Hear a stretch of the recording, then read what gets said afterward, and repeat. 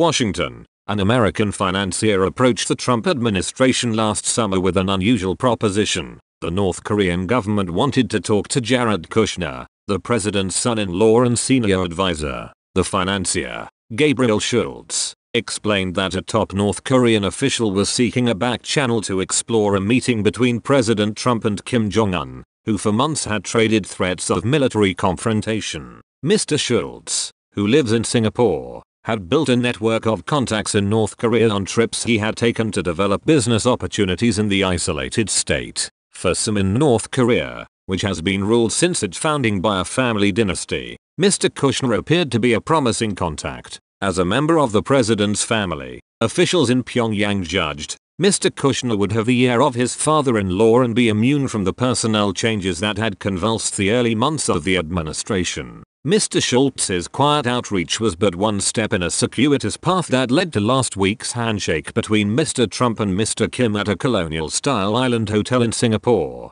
a path that involved secret meetings among spies, discussions between profit-minded entrepreneurs, and a previously unreported role for Mr. Kushner, according to interviews with current and former American officials and others familiar with the negotiations. In reaching out to Mr. Kushner, the North Koreans were following the example of the Chinese, who had early on identified the 37-year-old husband of Ivanka Trump as a well-connected princeling, someone who could be a conduit to Mr. Trump and allow them to bypass the bureaucracy of the State Department. And in reaching out to the White House, Mr. Schultz was taking advantage of an unusual opening in an administration where matters of policy and business often seem to blur. The overture by Mr. Schultz, who had first met Trump family members several years ago when they were exploring business deals in Asia, came during a period of sharp division inside the administration over how to deal with North Korea's growing nuclear arsenal, with some officials even advocating a preemptive military strike.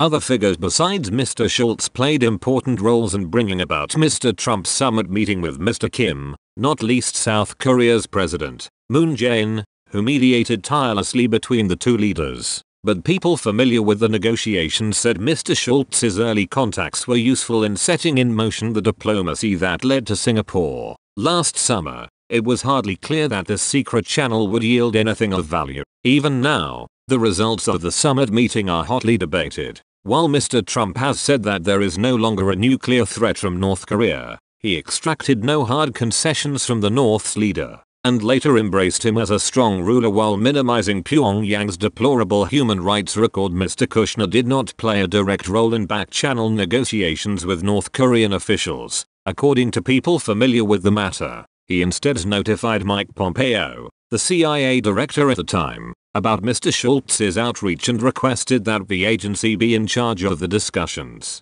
It is unclear why Mr. Kushner thought the CIA, rather than the State Department, should take the lead, though he had an antagonistic relationship with Rex W. Tillerson, who was the Secretary of State at the time, and a good rapport with Mr. Pompeo. It is also unclear whether Mr. Kushner's lack of a permanent top-secret security clearance at the time was a factor in his decision not to have a direct role. The White House and the CIA declined to comment on Mr. Kushner's contact with Mr. Schultz. For Mr. Schultz, the scion of a family that made billions in mining, a thaw in America's relationship with North Korea would be potentially lucrative. His firm, SGI Frontier Capital, adopts a high-risk strategy of investing in so-called frontier markets, Ethiopia, Mongolia and elsewhere. He did a number of small deals in North Korea before the Obama administration imposed new economic sanctions in 2016. I really believe that opportunity is found on the edge of our comfort zone,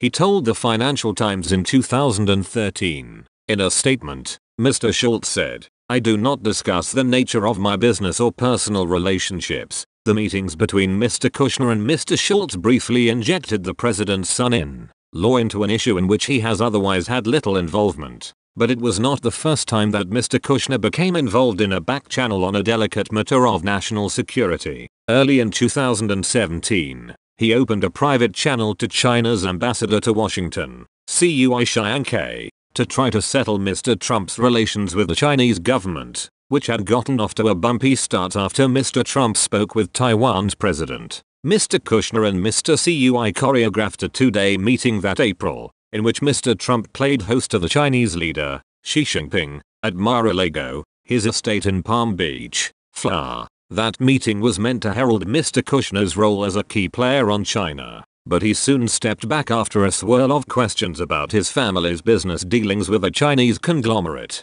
the Anbang Group, and his sister's offer to obtain preferential American visas for Chinese who invested in the Kushner family's real estate projects. Mr. Schultz is not the only person who has offered to act as a broker for talks between the United States and North Korea. More than a dozen people approached the State Department during the last year with claims to have connections to people high in the North Korean government, according to current and former officials. Most led nowhere, and some diplomats are doubtful that any were truly consequential. Over the past 3 administrations, the North Korean leadership has used intermediaries to try to land a summit with the American president and to bypass normal diplomatic channels, said Michael J. Green, who worked on North Korea during the George W. Bush administration. At other times, intermediaries who had connections to the North Korean government would make offers to help. Such freelance diplomacy is also not unique to North Korea. When President Barack Obama signaled an interest in talking to Iran in 2009,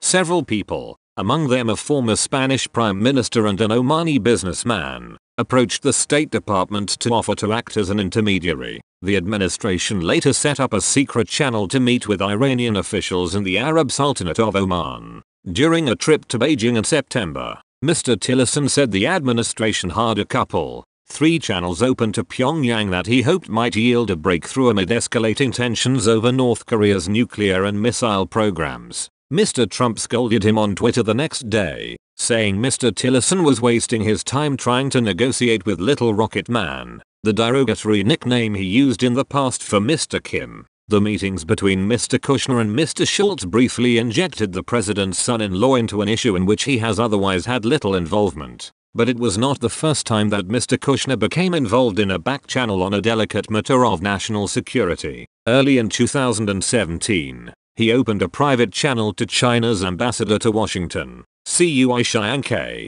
to try to settle Mr. Trump's relations with the Chinese government, which had gotten off to a bumpy start after Mr. Trump spoke with Taiwan's president. Mr. Kushner and Mr. Cui choreographed a 2-day meeting that April, in which Mr. Trump played host to the Chinese leader, Xi Jinping, at Mar-a-Lago, his estate in Palm Beach, Florida. That meeting was meant to herald Mr. Kushner's role as a key player on China, but he soon stepped back after a swirl of questions about his family's business dealings with a Chinese conglomerate, the Anbang Group, and his sister's offer to obtain preferential American visas for Chinese who invested in the Kushner family's real estate projects. Mr. Schultz is not the only person who has offered to act as a broker for talks between the United States and North Korea. More than a dozen people approached the State Department during the last year with claims to have connections to people high in the North Korean government, according to current and former officials. Most led nowhere, and some diplomats are doubtful that any were truly consequential. Over the past 3 administrations, the North Korean leadership has used intermediaries to try to land a summit with the American president and to bypass normal diplomatic channels, said Michael J. Green, who worked on North Korea during the George W. Bush administration. At other times, intermediaries who had connections to the North Korean government would make offers to help. Such freelance diplomacy is also not unique to North Korea. When President Barack Obama signaled an interest in talking to Iran in 2009, several people, among them a former Spanish prime minister and an Omani businessman, approached the State Department to offer to act as an intermediary. The administration later set up a secret channel to meet with Iranian officials in the Arab Sultanate of Oman. During a trip to Beijing in September, Mr. Tillerson said the administration had a couple, 3 channels open to Pyongyang that he hoped might yield a breakthrough amid escalating tensions over North Korea's nuclear and missile programs. Mr. Trump scolded him on Twitter the next day, saying Mr. Tillerson was wasting his time trying to negotiate with Little Rocket Man, the derogatory nickname he used in the past for Mr. Kim.